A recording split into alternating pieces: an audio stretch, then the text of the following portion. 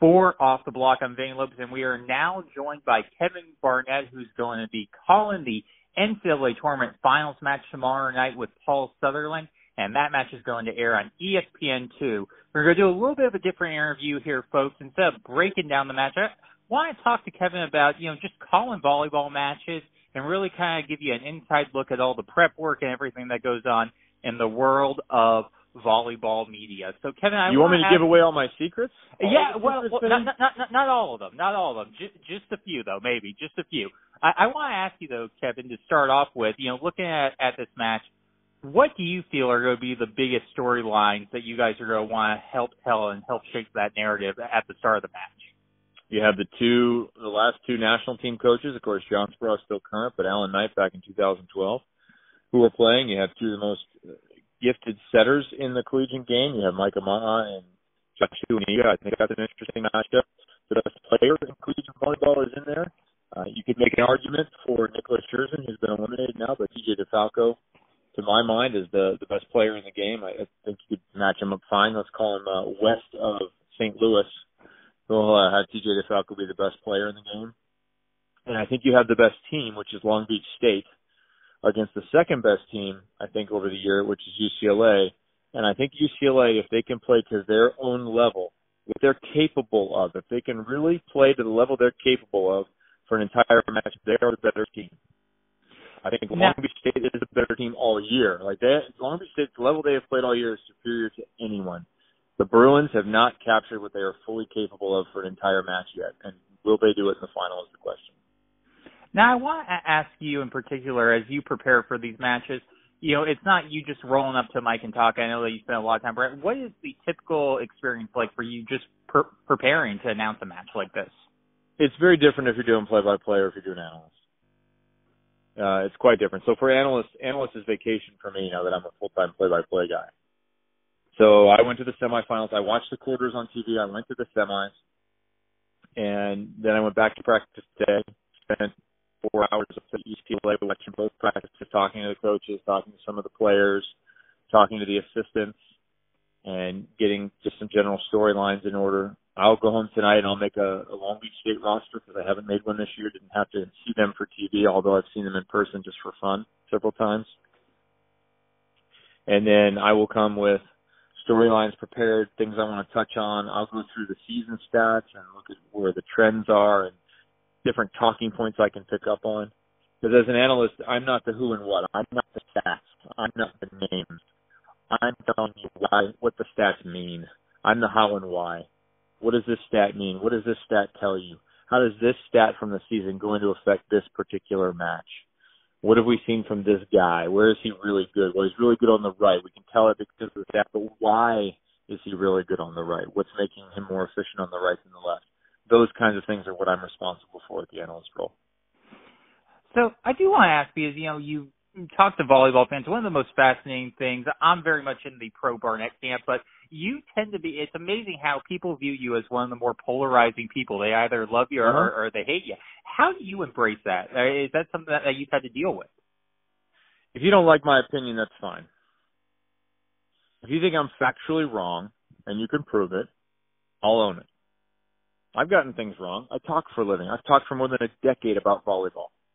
I've gotten things wrong, no doubt, in terms of facts at the time. Doesn't happen often, but it does, and I'll own it. If you don't like my opinion, then you have to show me how you're right and I am wrong. Because there are times when I'm a little off base, but not too many. I have a wide knowledge of the game.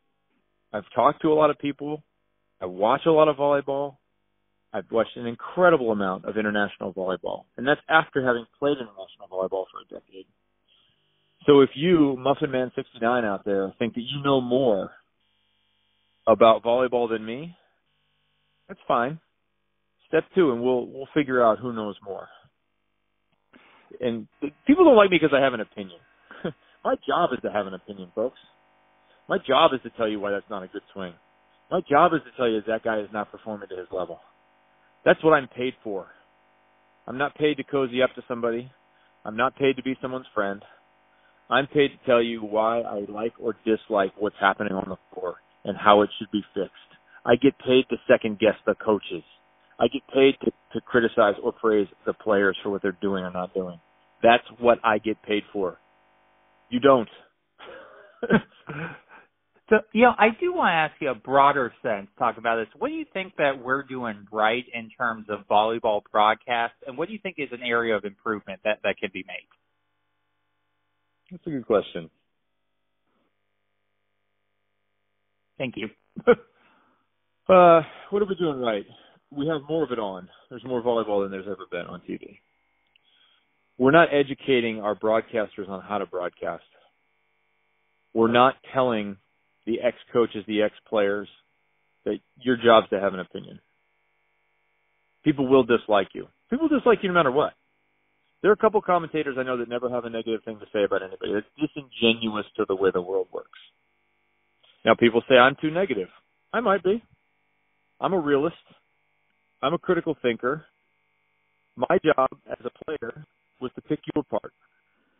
When I play against you, was it my job to say, oh, my God, this guy is amazing. He is so good. He can hit the line. He can hit the angle. His jump serve is out of this world. His block is so big, I don't see how anybody gets by him.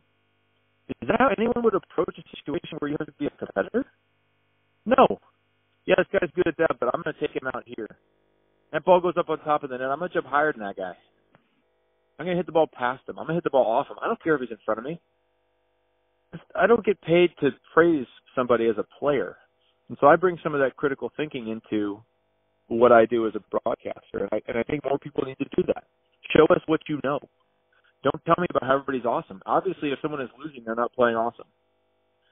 If someone is down 16-7 in a set, then you should tell us why they stink right now. Because if you're down 16-7, yeah, you stink. Own it. And I get that some of the internet, their job out there is to be fans of somebody and they can do no wrong, and they're going to defend whoever it is for whatever reason to the end of the earth. I get it. Fine. But you are not addressing factually what's happening.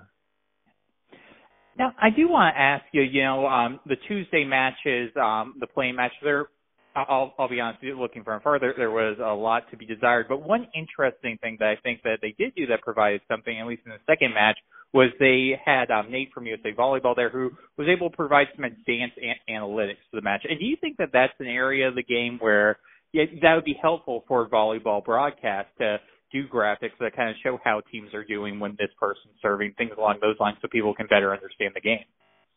Sure, I think there's room for improvement in that. It's going to take money. But I think there is. The dangerous trap there is statistics can get very muddy very quickly in terms of listening to them and trying to understand them. The challenge for TV is to figure out, how do I make this statistic make sense in one frame? In other words, in one picture. Here's a picture, and have it convey what you're trying to convey. That's important. And I think there's room for that to improve. And I think it just takes some creative thinking. It's going to take some logistics on the graphic side. Lots of times now with a lot of the collegiate matches, we don't have the budget to be doing that. The producers are doing the best with what they have, and they'll do whatever we ask them to do.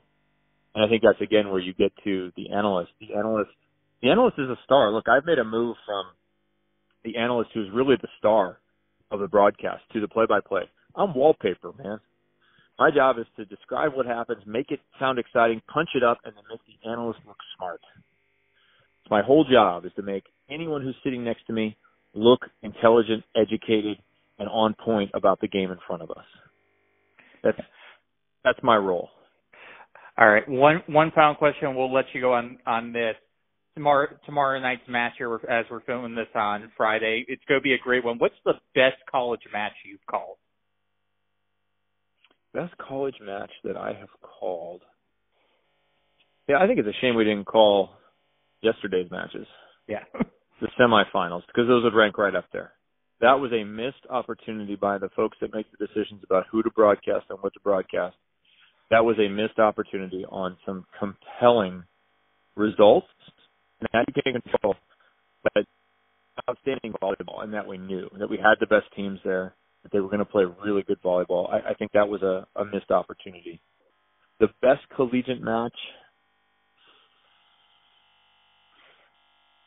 last year's final was really good because of the atmosphere, because it was home for OSU, and we got that again this year with UCLA. What a stroke of luck that is. OSU at home and they win it. It was exciting. It wasn't the best match, but it was exciting.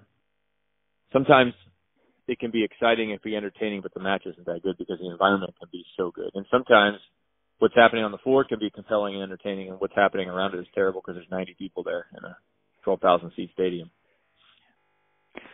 Well, ladies and gentlemen, that was Kevin Barnett, and you can be sure to hear him on the call on Saturday night on ESPN2. Kevin, thanks for joining us today.